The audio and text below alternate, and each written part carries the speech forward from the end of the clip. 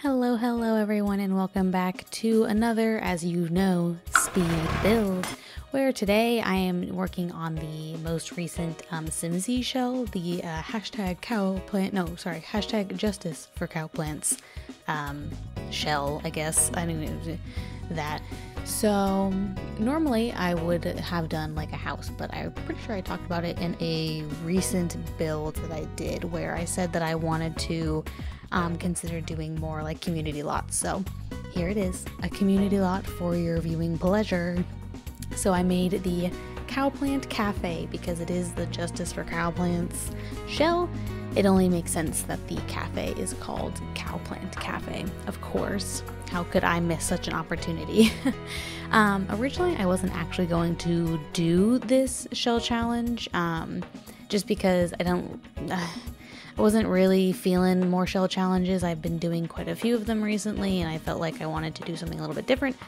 But when I saw Simsy post this shell, I immediately thought of doing like a Cowplant Cafe thing. So I figured that this was just an opportunity to do a community lot that I had been talking about doing for a little bit. So here she is.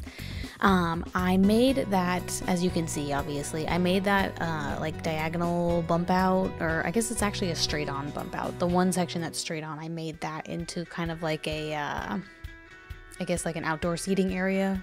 I thought it looked really nice. I didn't want this place to be too big, and I don't know, I like outdoor seating areas, and I feel like at cafes it's pretty common to have an outdoor seating area, so that's what we went for.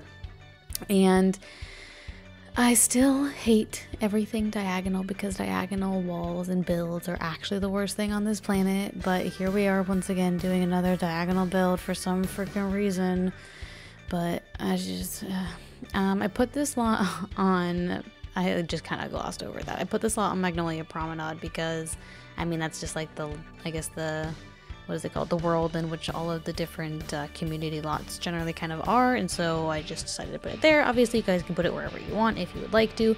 This build is up on the gallery if you guys would like to. And funny story, actually, when I was building this, I didn't even realize it until after I was almost completely done editing. But that part where I have those big sliding doors, I don't know if you realized, but I pushed the wall back, not even thinking about the fact that this is a shell challenge and I am not meant to move the walls, of course. I did go back in later and I did fix it and push the wall back out where it's supposed to be. So on the gallery, it does have the wall pushed back out where it is supposed to be, and everything is just fine. So because this is a Cowplant Cafe, I figured that green would be a very prominent color here. So I was considering for even a brief moment just using those neon green floors from, I think they're from City Living. They're like the basketball floors, but they're like neon green, like coming for your eyeballs, kill you in the night kind of color. But I decided that was a little bit extra, so I decided not to do that.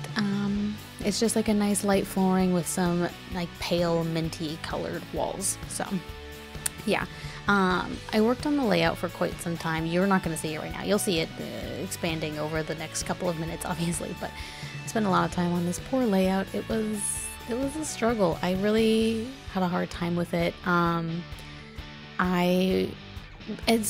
built the entire downstairs area and completely forgot about the upstairs area.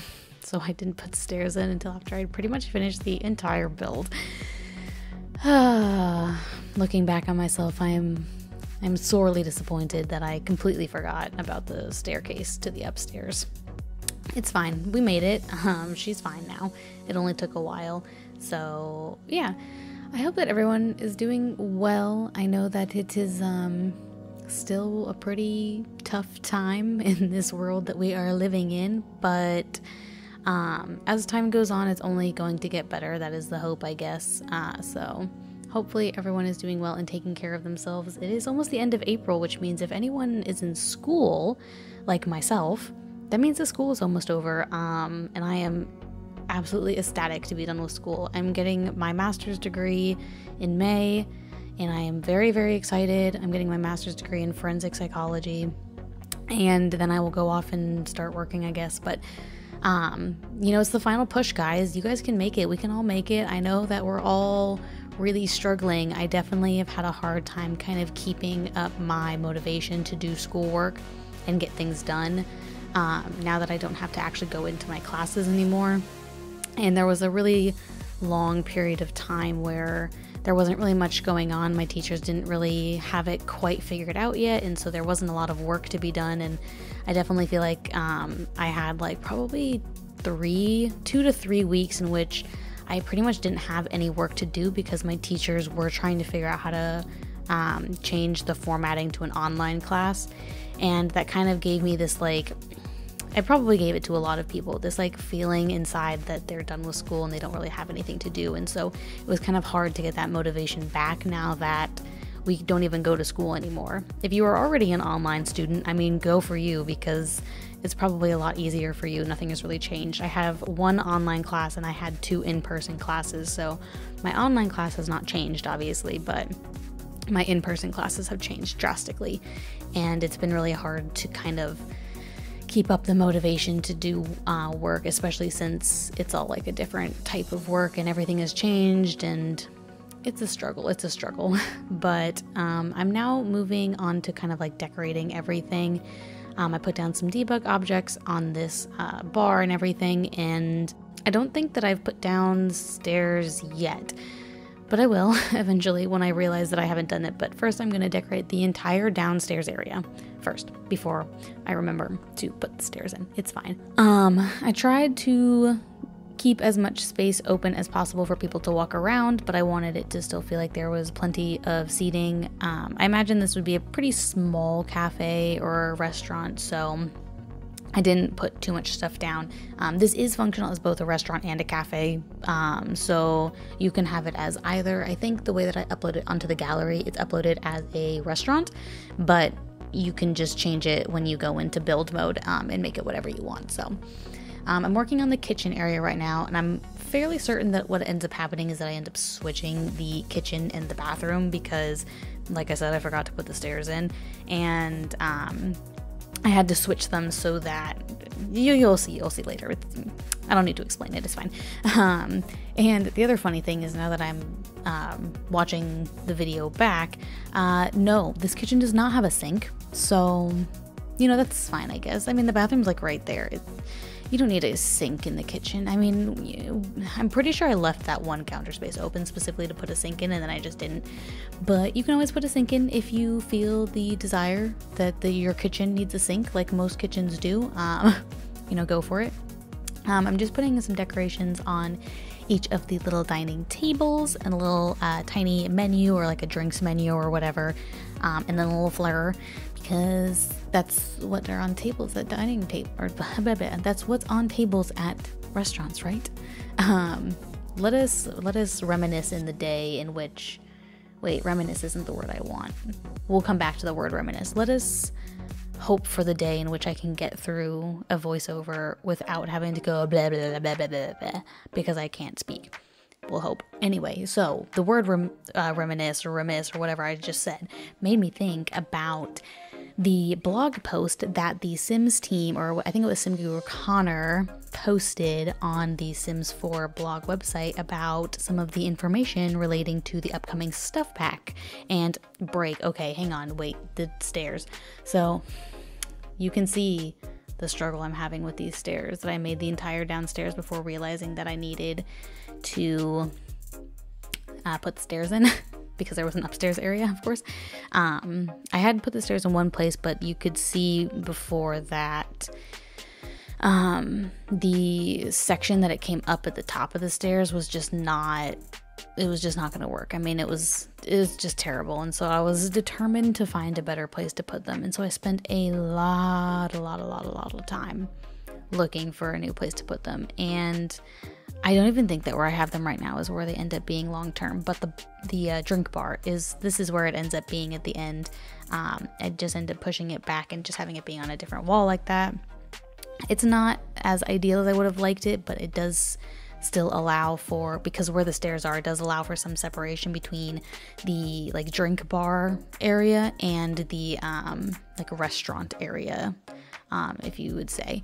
So there is fewer seating here, but I think I end up adding an extra table or an extra chair or two somewhere else. But I think I end up getting rid of one table and then just replacing it with like lounge chairs in there. Oh no, that is where I end up keeping the stairs, I guess. That's where they end up being, I guess. So it's definitely got a weird angle right there, but I mean, this entire build is just full of weird angles. I don't know if they're necessarily avoidable, to be perfectly honest, so it is what it is. Anyway, reverse back to what we were talking about before, when I got so rudely interrupted by my own speed build, is the blog post about the rocking chairs, and how elders have like the reminisce interaction with the rocking chairs, about they can like look back on their memories of when they were younger and all that kind of stuff. I am honestly really excited for some new content to come out, because I would love to just have a little bit of new gameplay to kind of incorporate into everything that I'm doing now. And I'm very excited for there to be more like elder interactions and things for elders to do and all that kind of stuff. I think it'll be great. I hope that you guys are excited. I mean, we're all wondering what the expansion pack and the game pack is going to be. I feel like I spend every single day just being like, what is it going to be? I need to know. I'm so anticipatory of it, because I definitely want some new gameplay. I've now moved on into this upstairs apartment, and so I made it so that whoever owns the cafe or whatever, they can live up here. It's a pretty small apartment. It has a really big kitchen, because I imagined that if you own a cafe, then you would have a big kitchen in your apartment. I don't know, that just seems to make sense to me. So it does have a very big kitchen. It doesn't have like a dining room or anything, because I don't know. I just imagined that people who own a cafe don't really need a dining room in their apartment. I mean, I could be wrong. It's probably quite an assumption to make, but they do end up getting an island with 2 chairs. I imagine there's only space for 2 Sims to live here anyway, so they don't really need a big space for that, but they do have a nice big kitchen and a laundry room, and there's plenty of clutter in the laundry room. I put like paper clutter and all that kind of stuff all over the floor, because I imagine that because they run a business right downstairs, there's just like paper clutter of all of the business expenses and bills and all that kind of stuff just all over the floor. So that is what the state of their laundry room looks like. I'm finishing up just cluttering the counters, I think, here in the kitchen, and then I'm going to be moving on into the living room here soon. So yeah, so I think when was the blog post posted? I'm asking like you can actually answer me at this point in time, but the blog post I think was put up maybe like a week and a half ago, and so it was over the next 6 months, which would be, oh my god, I don't even know what month that is. Anyway, math is way too hard for me. I can't even be bothered, but hopefully I guess that means that at least we'll get an announcement on the expansion pack, maybe by like the end of May or the beginning of June. I guess that would be ideal. Maybe they'll still release it at the time that they would like generally release it, if they were even going to have EA Play this year, which I mean, I would imagine that there will not be EA Play this year because of, you know, this. Is there any other way to really discuss it? So I wonder if it's going to be released around the same time it normally would have been if EA Play was still a thing, or if it's going to be delayed because of this whole, you know, thing.